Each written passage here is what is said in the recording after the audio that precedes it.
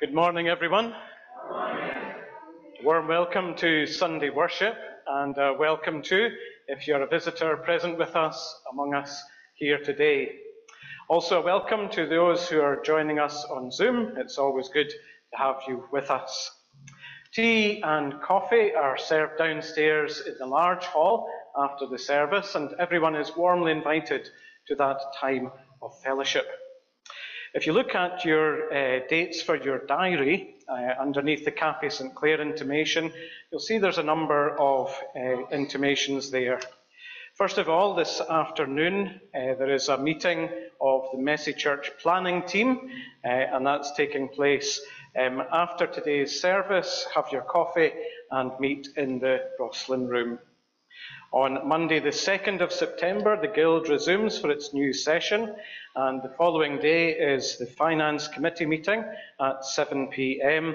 On Saturday, the 7th of September, the Saturday coffee mornings resume, and on Tuesday, the 10th, you'll see session meetings begin once again for our busy term.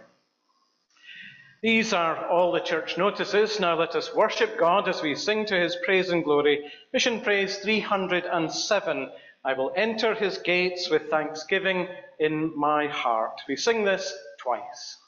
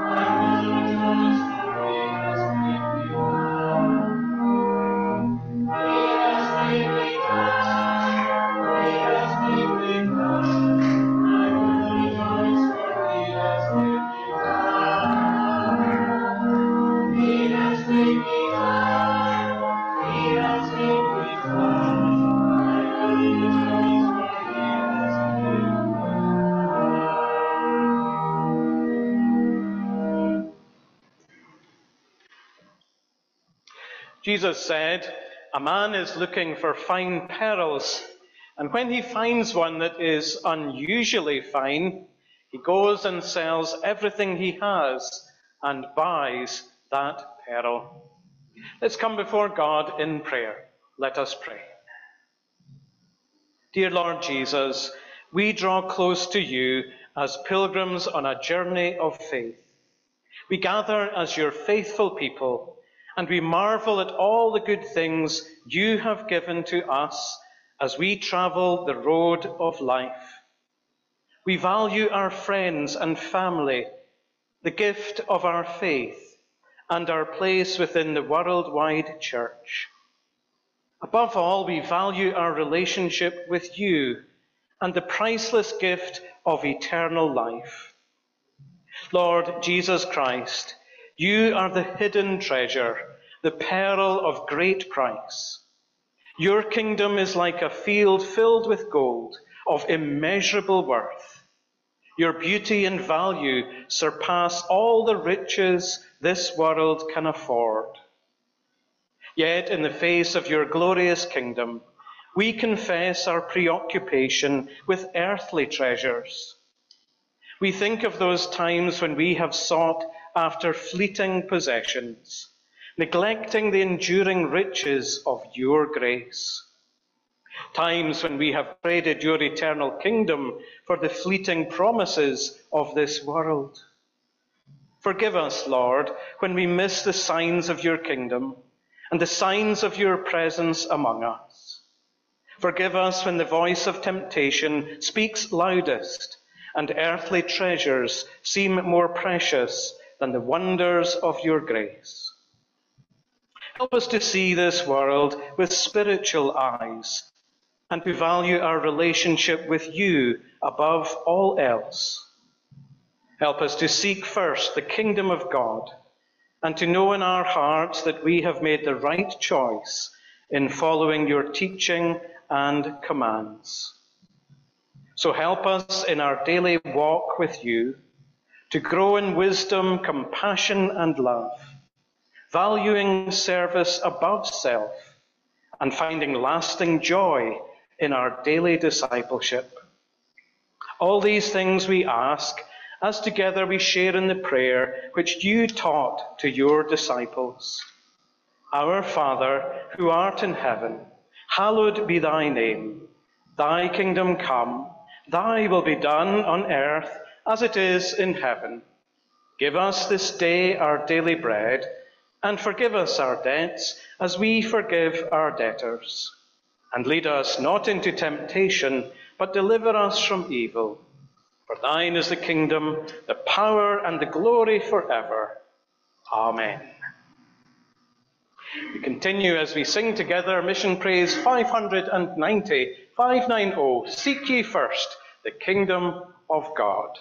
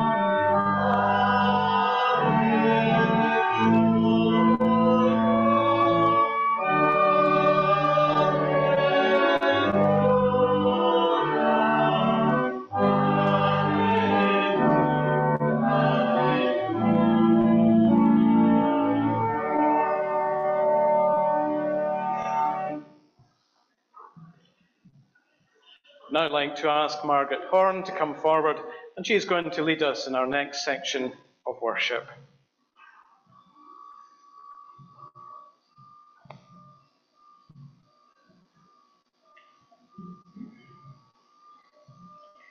The Old Testament reading this morning is taken from the book of Job, Job chapter 28, reading from verse 13 to verse 28.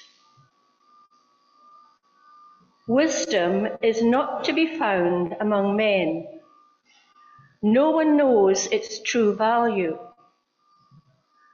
The depths of the oceans and seas say that wisdom is not found there. It cannot be bought with silver or gold. The finest gold and jewels cannot equal its value. It is worth more than gold, than a gold vase or finest glass. The value of wisdom is more than coral or crystal or rubies. The finest topaz and the purest gold cannot compare with the value of wisdom. Where then is the source of wisdom? Where can we learn to understand? No living creature can see it, not even a bird in flight. Even death and destruction admit they have heard only rumours. God alone knows the way, knows the place where wisdom is found, because he sees the ends of the earth, sees everything under the sky. When God gave the wind its power and determined the size of the sea, when God decided where the rain would fall and the path that the thunderclouds travel, it was there he saw wisdom and tested its worth. He gave it his approval. God said to men, "To be wise, you must have reverence for the Lord. To understand, you must turn from evil." The New Testament reading is in the Gospel according to Matthew, chapter 13, reading first verse 10 to 17, and then on to 44 to 46. Matthew 13, verse 10. The purpose of the parables. Then the disciples came to Jesus and asked him, "Why do you use parables when you talk to the people?" Jesus answered, "The knowledge about the secrets of the kingdom of heaven has been given to you, but not to them. For the person who has something will be given more, so that he will have more than enough. But the person who has nothing will have taken away from him even the little he has. The reason I use parables in talking to them is that they look, but they do not see, and they listen, but do not hear or understand. So the prophecy of Isaiah applies to them.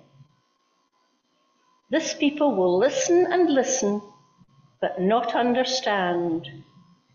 They will look and look, but not see, because their minds are dull, and they have stopped up their ears and have closed their eyes. Otherwise, their eyes would see, their ears would hear, their minds would understand, and they would turn to me, says God, and I would heal them. As for you, how fortunate you are. Your eyes see and your ears hear. I assure you that many prophets and many of God's people wanted very much to see what you see, but they could not, and to hear what you hear, but they did not. And then on to verse 44, the parable of the hidden treasure. The kingdom of heaven is like this. A man happens to find a treasure hidden in a field. He covers it up again and is so happy that he goes and sells everything he has and then goes back and buys that field. Also, the kingdom of heaven is like this. A man is looking for fine pearls, and when he finds one that is unusually fine, he goes and sells everything he has and buys that pearl. Thanks be to God for these readings from his holy word. The next item of praise is Mission Praise 744. We've a story to tell to the nations.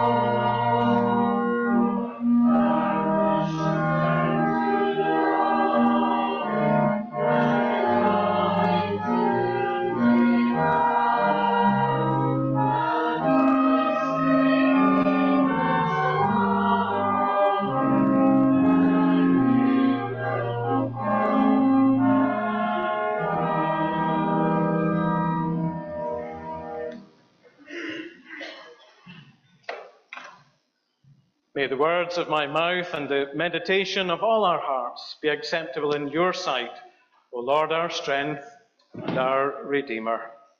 Amen. Seems to be a fact of life that people love treasure. From our earliest days, the thought of hidden treasure seems to captivate our minds. Just tell any group of kids that they're going on a treasure hunt, and they'll go wild with excitement. One of the most successful books ever written, of course, was Treasure Island by Robert Louis Stevenson.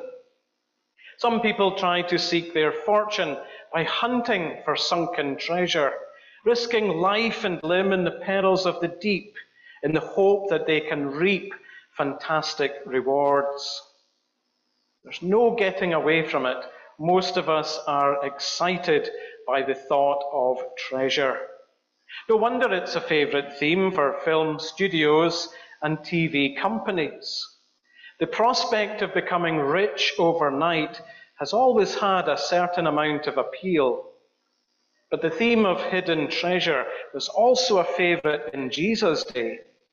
So you can just imagine the reaction to Jesus when he said, "The kingdom of heaven is like treasure hidden in a field."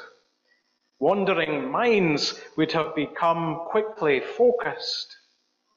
Anyway, in ancient times, it was quite common for people to bury their money. If there was nowhere to leave your money, the safest place was in the ground, where it would be kept hidden from thieves and robbers. So Jesus pictures a man who, by chance, stumbles across this type of treasure. He's probably a peasant farmer ploughing his rented land. Suddenly, his plough unearths this treasure, which has been hidden for years, if not decades.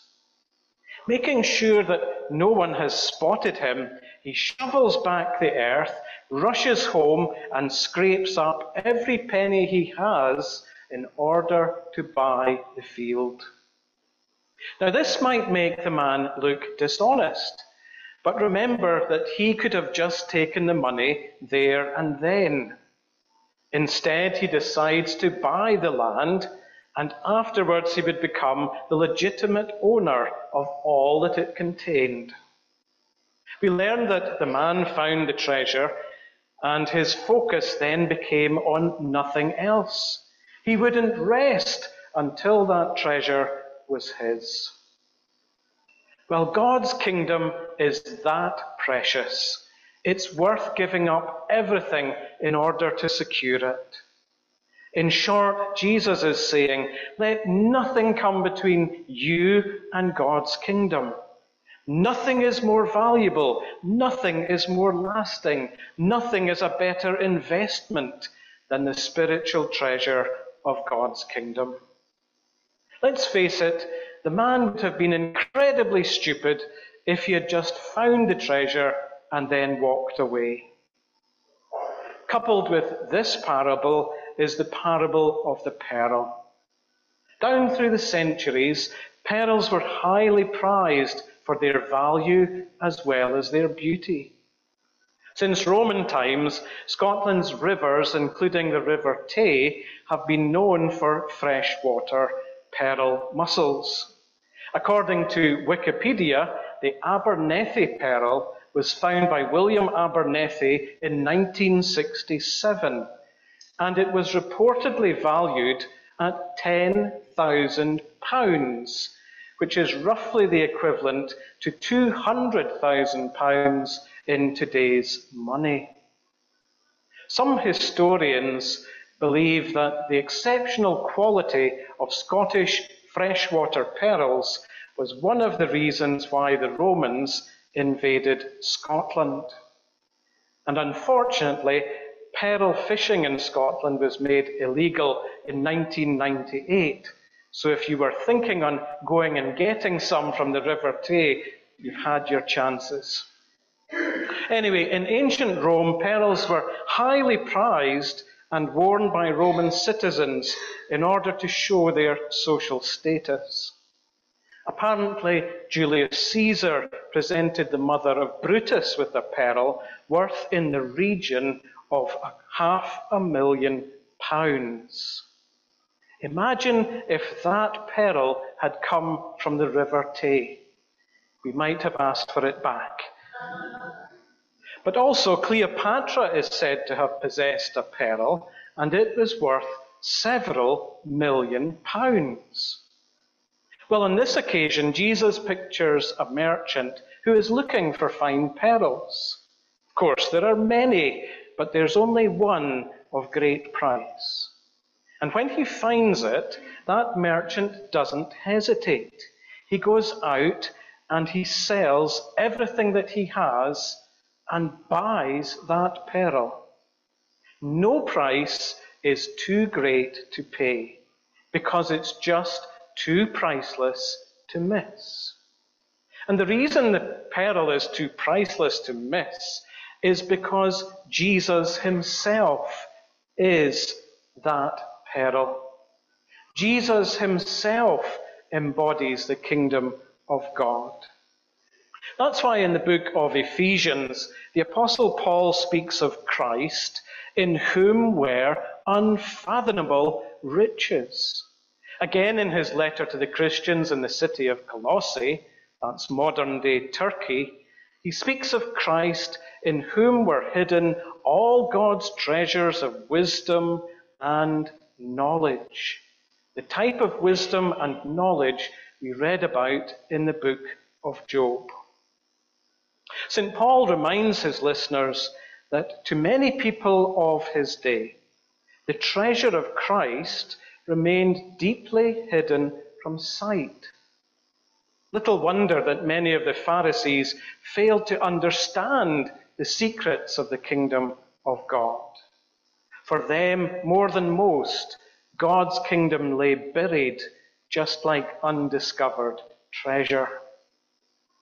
As a teenager, I loved the action and adventure film The Jewel of the Nile. In the film, there is a pivotal scene between Kathleen Turner and Michael Douglas.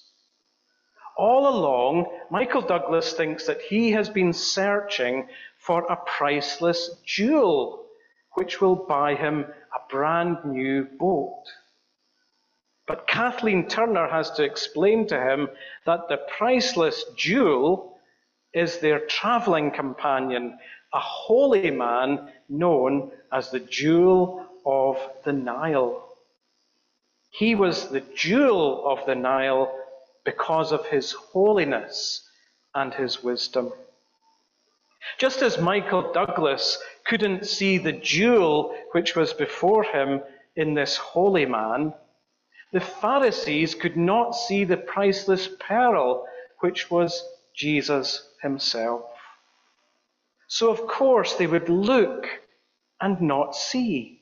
They would listen but not hear or understand, for they couldn't see that in a very real sense, Jesus was the embodiment of the kingdom of God. So why does Jesus tell these two stories? And what is he telling his hearers and us through them? Well, remember how he starts each of the stories. The kingdom of heaven is like. These stories are a picture of the kingdom. They point us to what it's like to be part of that kingdom. They make us consider the questions. So what is the treasure? What is the pearl of great price? More importantly, who is the pearl of great price? These two parables point us to the greatest treasure we can ever find.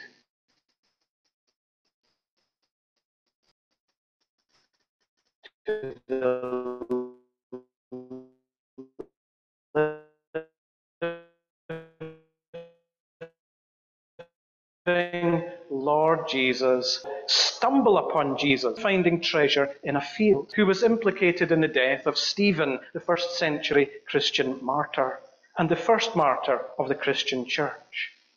On his way to persecute even more Christians, Saul met with Jesus, and his life was completely transformed. For others, finding Jesus and becoming a Christian comes at the end of a long search exploring many different religions and spiritualities before discovering that priceless pearl who is Jesus. Either way, getting to know Jesus and trusting in Jesus is a life-changing event. It's beyond earthly value. For who could put a price on an encounter with the Lord of time and space, the creator of the earth and the heavens and everything beyond? Though the British Crown jewels are priceless, they cannot be compared with this particular pearl. The merchant who spent many years comparing different pearls knew that when the greatest of them all came along, there was no contest. He knew that this particular pearl had no rival. Professor A.M. Hunter says, "Our world contains many religions, with doubtless some grain of God's truth in most of them. But when the chips are really down, what else is there?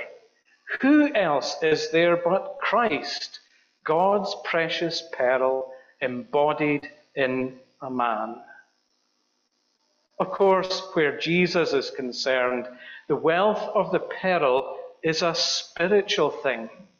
It's not a material thing, just like the wealth of wisdom spoken about in the book of Job.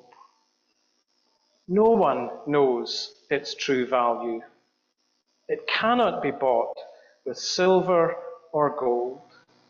The finest jewels cannot equate its value. And yet, God has given this treasure to us, his children. The wisdom spoken about in this passage is not earthly wisdom. It's godly wisdom, the type of wisdom that no one can do without. As Christians, we celebrate because we have been given the priceless gift of Jesus. We are the ones who have found the treasure. We are the ones who have found the pearl, because we are God's children. But having found that treasure, having discovered this precious pearl, it would be pretty foolish to do nothing about it. For one theologian has said, if it costs a person everything they have, that is a small price in return for gaining the kingdom.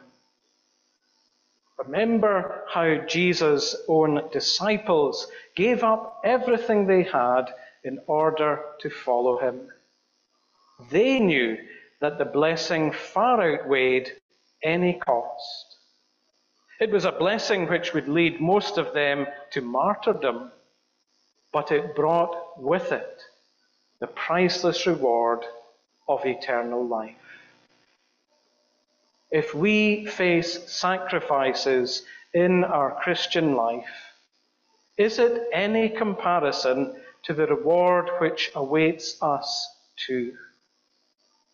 The mystery is that the blessing of faith is a gift which is not given to everyone. And we should count it a great privilege that the gift is ours. For just as God's kingdom was hidden to the Pharisees of Jesus' day, so the kingdom remains hidden for many people in our day and generation.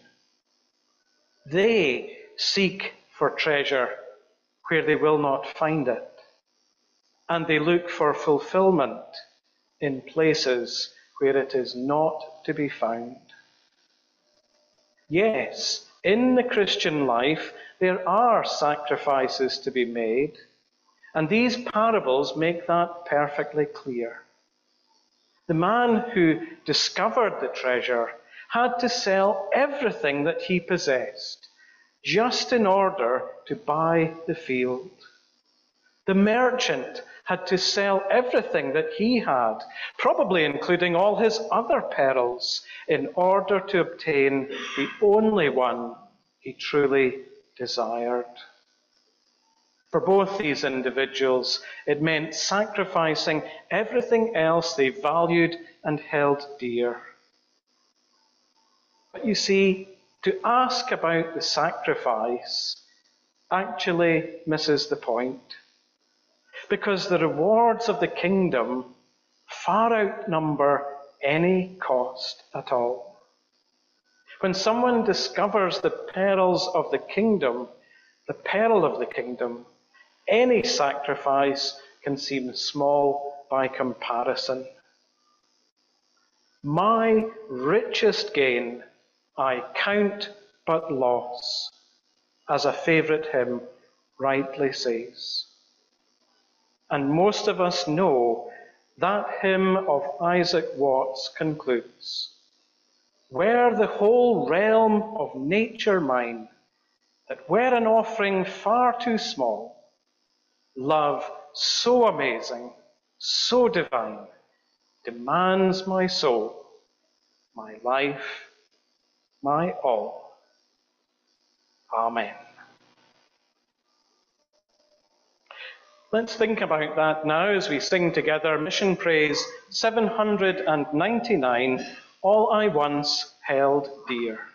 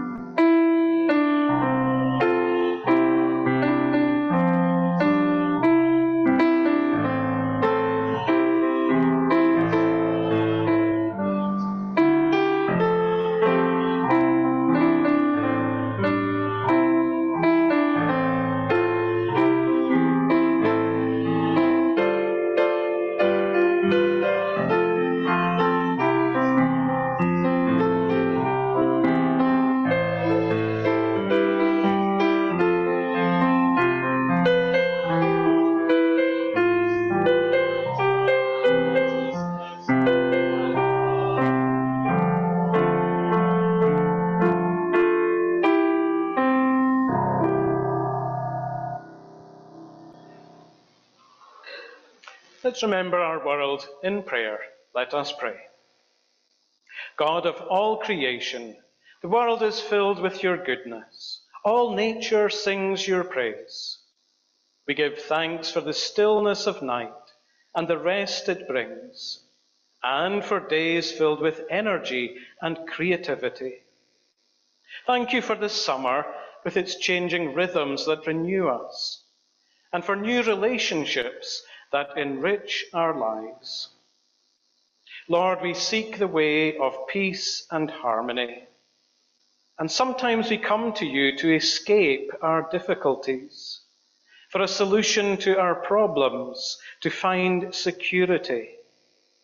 But you call us to take up our cross and to follow you into the world in all its complexity, all its difficulties, pain, and uncertainty. And so we turn our minds to your world and the things that burden our hearts and minds. We pray today for all the victims of the horrifying incident in Southport. We pray for the families of those who have been killed, and pray that you will feel close to them in their grief. We pray for the injured and their families, for all those who witnessed the incident and the aftermath. We pray for those who are caring for the injured and bereaved, and all those caught up in the events of the day and what followed. Lord God, we lament the state of our world today. The wars, the hungry millions, the countless refugees, the natural disasters, the cruel and needless deaths, and our inhumanity to one another. So help us to seek first the kingdom of God and to share the good news of Christ in our daily lives. Bless each one of us who are gathered in your midst. Minister to us as we share the worries and burdens of our hearts and minds.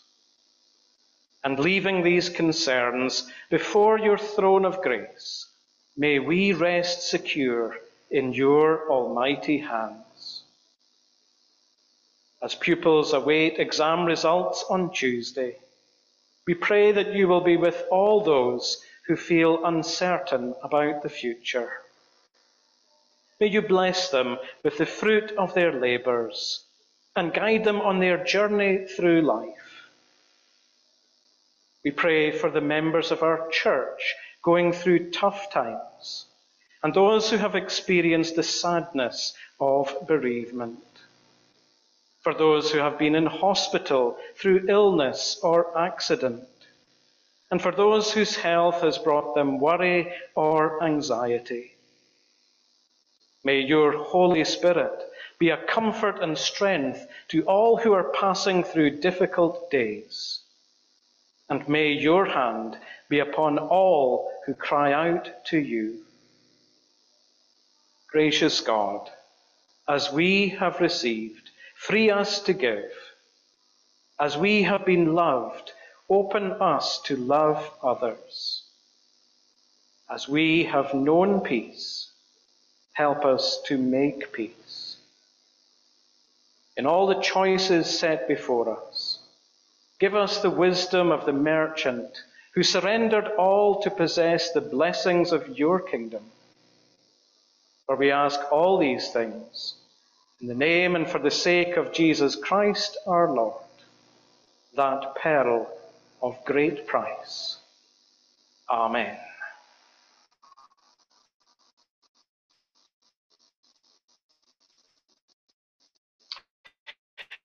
We sing together our next hymn, Through the Love of God.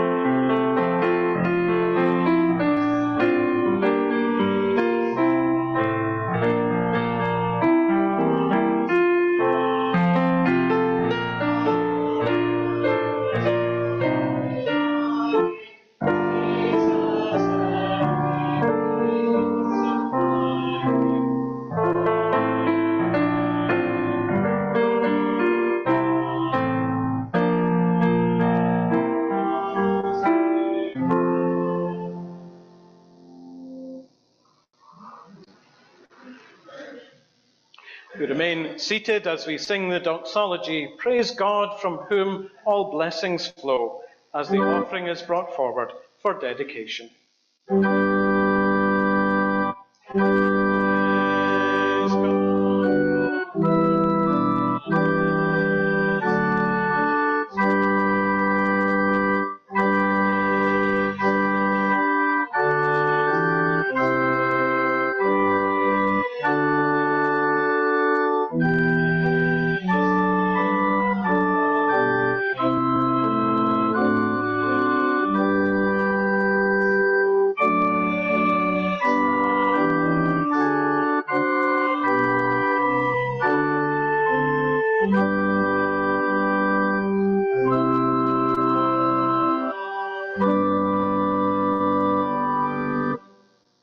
We dedicate our offering to God. Dear Lord God, help us always to live with thankfulness in our hearts. Help us to find beauty in the world around and in unexpected places. If we stumble upon the treasures of your kingdom or find them after a long search, may we bless your holy name. To that end, receive our offering, our praise and our thanks for Jesus and his priceless kingdom. Amen.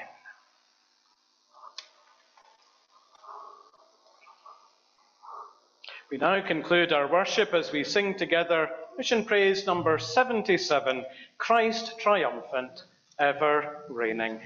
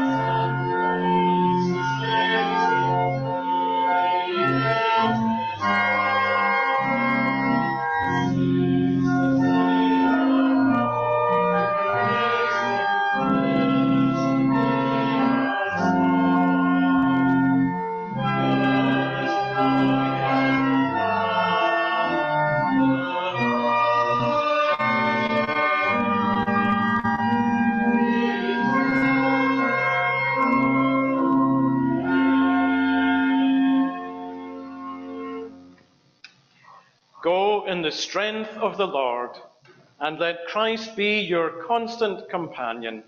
And the blessing of God Almighty, Father, Son, and Holy Spirit be with you and those whom you love this day and forevermore.